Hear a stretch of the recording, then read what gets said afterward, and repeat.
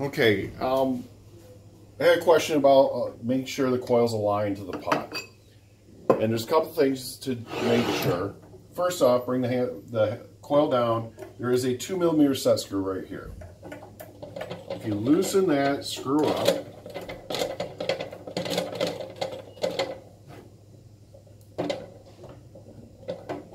coil comes out. There's a little countersink that the dog head screw goes into.